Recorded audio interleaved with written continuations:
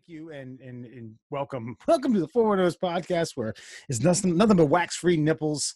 Word on the street is, and by the street we mean you told us that you gave your mom the Axe on Facebook, and I don't mean Axe body spray.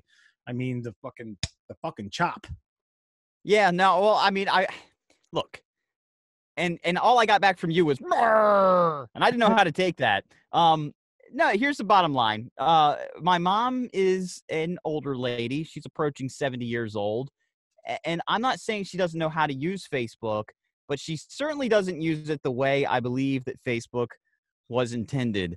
And, with the whole pandemic thing going on right now, I don't need all the stupid fucking memes and the thises and the that's. And I told her, I warned her. Here's the thing. I warned her. I said, listen, every day I've got to get up and I still have to go to work and I have to face this invisible demon, the invisible enemy. I was like, I don't need all your stupid little, your little aha Facebook memes.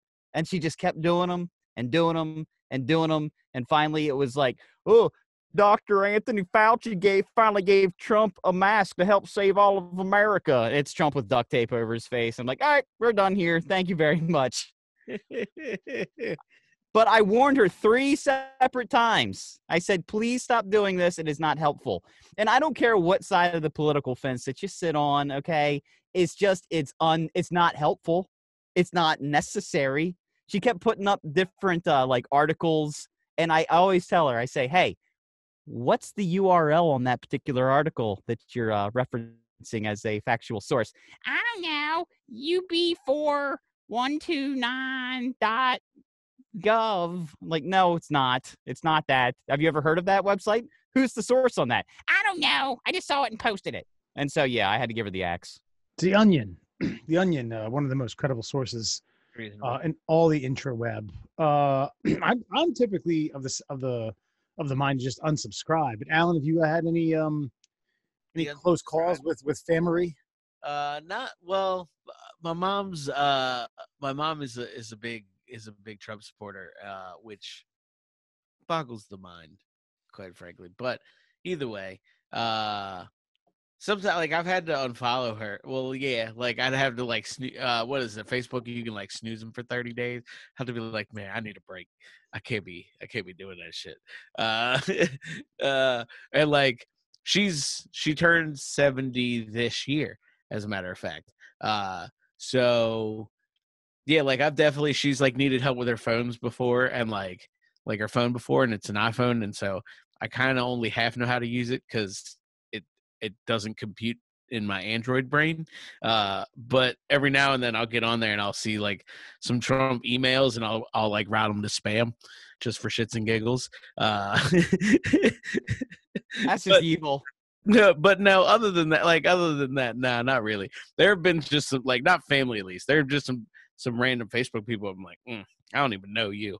I don't know how you got here, but yeah, we're not friends anymore.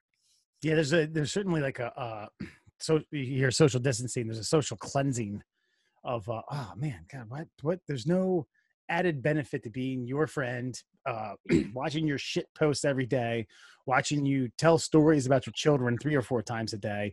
I mean, unsubscribe is easy and somewhat fulfilling, but I think the full-on unfriending sometimes really just gives you an erection, makes you want to pop open some brandy.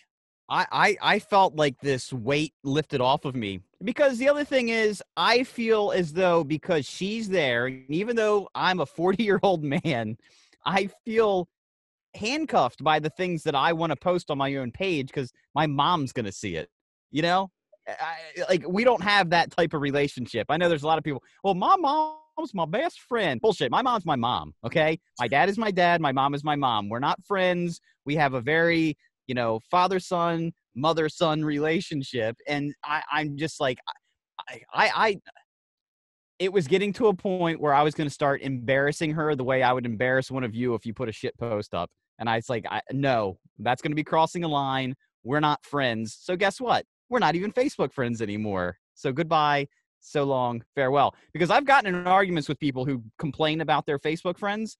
And I always say, they're your friends, right? Well, they're just Facebook. They're your friends, right? Well, they're just Facebook. Yes, but Facebook classifies them as friends, and you have accepted that friendship. So you reap what you sow. So I decided to take my own advice and snip her off.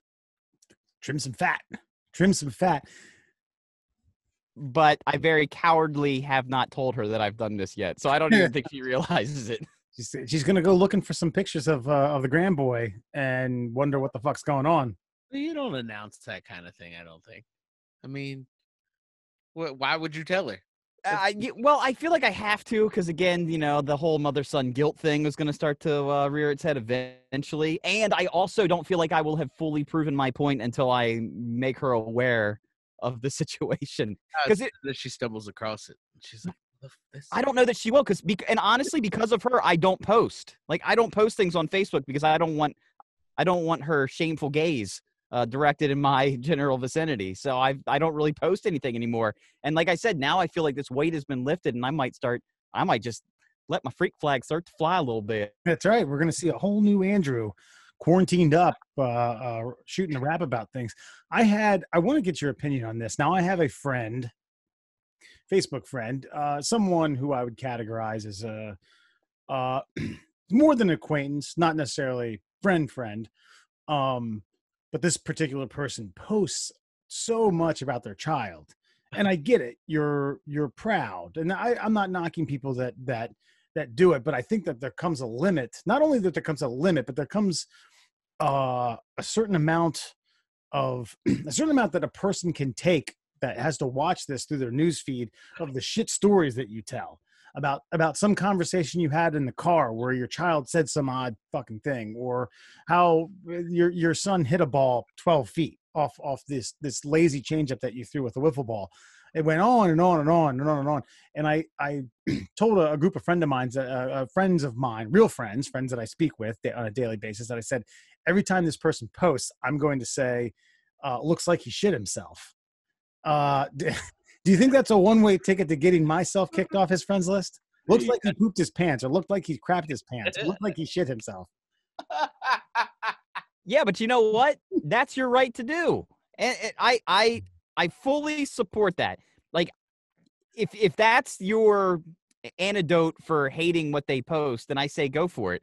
But then if they defriend you, I don't know. It's kind of passive aggressive because you could either unfollow them or block them or whatever. They could still be your friend but blocked, or you could literally shit post on their kid's post and see what comes of it. Well, I think it was more of a passive aggressive approach to telling him without telling him that it was overboard. What he was doing was just too much. Yeah. I'm getting a kick out of it. Do it. You should do it. I did it once. You should just keep doing it. Just keep going. Oh. Yeah, because I think it's hilarious. That's the only reason. And you're putting the ball in their court. If they, you know what I mean? Like, if you're annoying them as much as they're annoying you, then it becomes kind of like a Mexican standoff, and just see who fires first. So yeah, I say go for it. But again, I did try to take a dose of my own medicine with my own mother, saying, like, if I'm annoyed by this person, they don't have to be my friend. Like, it's not like, if it's somebody that you don't feel like you would hang out with based on just what they're putting on the virtual world, then you probably wouldn't hang out with them in the real world. So it's okay to let people go. Sometimes you have to properly vet. Yeah. And a good friend of mine, a good friend of Alan's, Don, said one of the greatest things about it. He said, it gives everyone a voice, and maybe some people don't deserve a voice.